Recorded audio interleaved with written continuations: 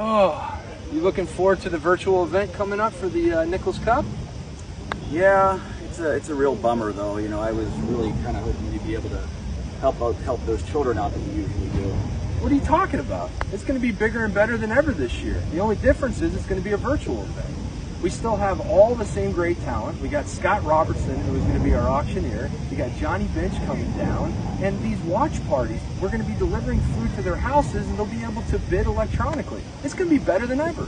Wow, that's amazing. That sounds fantastic.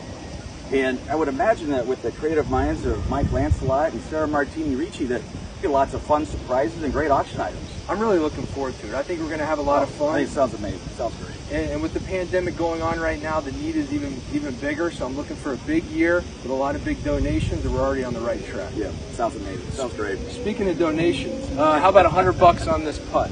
You got it. I'll be donating 100 to special needs.